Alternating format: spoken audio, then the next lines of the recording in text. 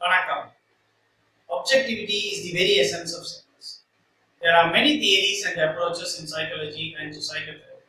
No two individuals can do experiences exactly alike, let alone psychologists.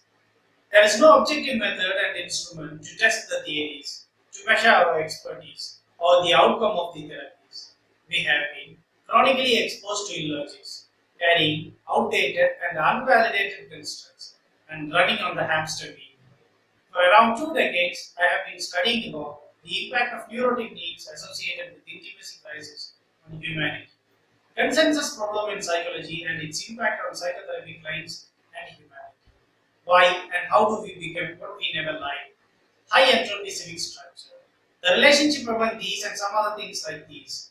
In order to deal with all these at once, I have developed Cognitive-Behavioural Organismic Information Technology Strength and Conditioning, CBOITSC in short, a bistage approach in which each stage is tetra or pentaphasic, depending upon the client's needs and goals. The training systems primarily about logics and algorithms. In stage 1, the focus will be on problem solving. In 2, on problem prevention.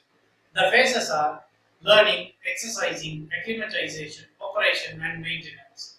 The length of CBOITSC depends upon several factors. It is usually around 4 to 6 weeks.